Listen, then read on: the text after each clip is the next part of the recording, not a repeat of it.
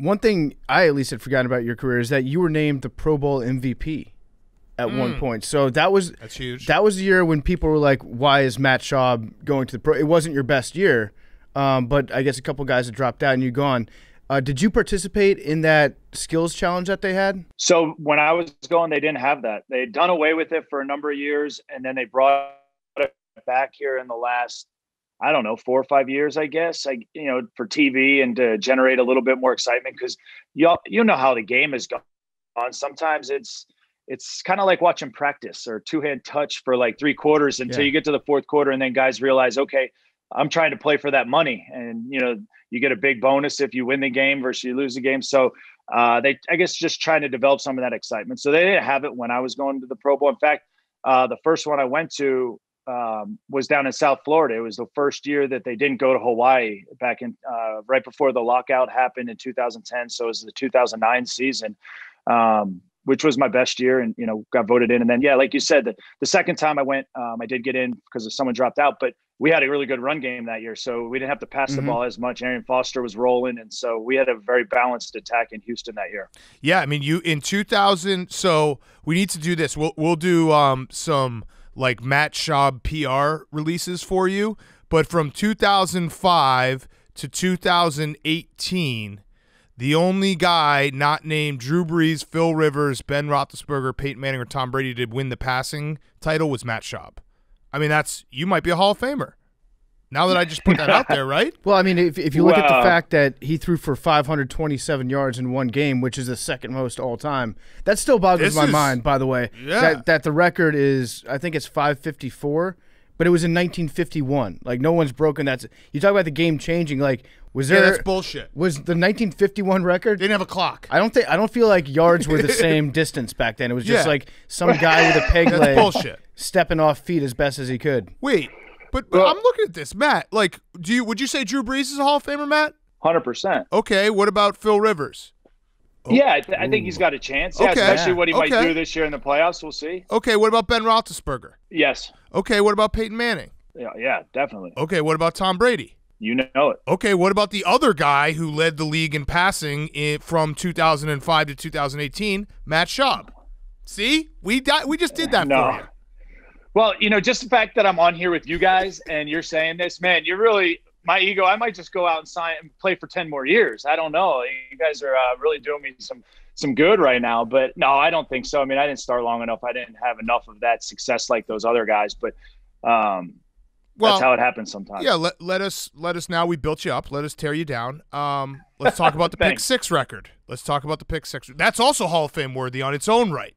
When you got to what was it? How many games in a row? 4. When you got to the 4th, where you're like, "Fuck, I don't want to play anymore." When I look back at that year in 2013, I go through each one of those throws as they happened, because there were a lot of good throws around those 4 mistakes, but obviously those were enhanced and those were, scrutinized, and they were big plays. And, I put my team in a very bad position, but yeah, I mean, there were moments like, man, I'm done. Like, this is terrible. But at the same time, you had to reflect on some of the good with those bad plays, and there were a lot of good. And, obviously the team decided to move on after that year without me. And so I had to, refocus my career and what I wanted to do. But man, those were some tough times. But hey, even negative records have some positive twist to them. You're known for something. You had something happen to you. And it's just like negative publicity is good publicity because people are talking about you. Yeah. They say you learn more from your mistakes than you do from your successes. So at the end of that season, you were a genius. Well, that's one way to look at it, for sure.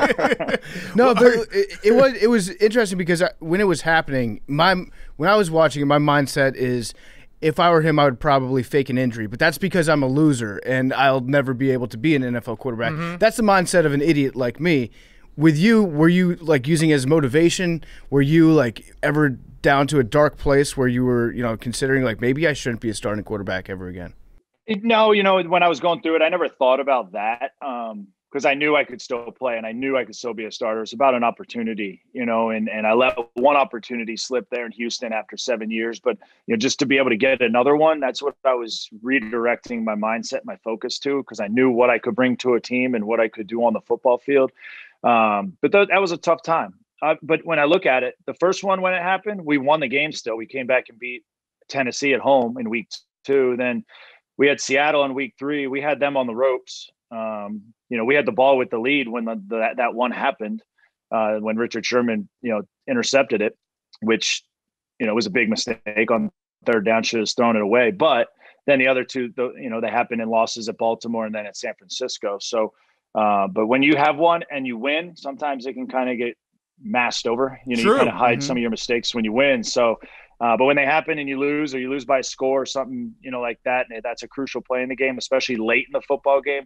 I mean, obviously it gets magnified even more. All right, so let me spin it back to a positive. I got 2 for you. One is I think the way our brains work, every 5 years I just added an extra one. So if you had asked me what Matt Schaub's pick 6 record was, I would have said 6 games. So we've reset it to 4. I know, I'm sorry. That's just by 2040, I would have been like, yeah, Matt Schaub once threw a pick 6 in 16 straight games. It was crazy. In fact, I actually it would be a record forever. Yeah. I actually think I did say last night, we were taping another show. I think I did say that it was 6 games for you. So your name came up in a trivia question. We've reset. Yeah, so it's 4. We've reset, and then here's the other spin zone, who we're a fan of this guy as well, but you got a promising young quarterback in Jameis Winston, who, if he gets another shot, we could erase that record of 4. We could. And let me just tell you this. Early in this season, let's go back a little bit. Tom Brady obviously is going to Tampa Bay. He had a couple rough weeks to start the season. Yep. Do you know it? Because last year, his last throw in New England against Tennessee was a pick 6 to Logan Ryan, correct? Yeah, that's what I remember him this year in New England. He started this year with a pick 6 in week 1 and week 2. So if you look at the records, yes, I had 4 straight games. We got to week 2. Tom Brady was 3 straight games with a pick 6. So I was sitting there week 3. I was like, Tom, please throw another one so you can get tied with me. It would have been great to just be right there with Tom with that record. You would have been a Hall of Famer. Yeah, because it would have been another conversation with Tom Brady.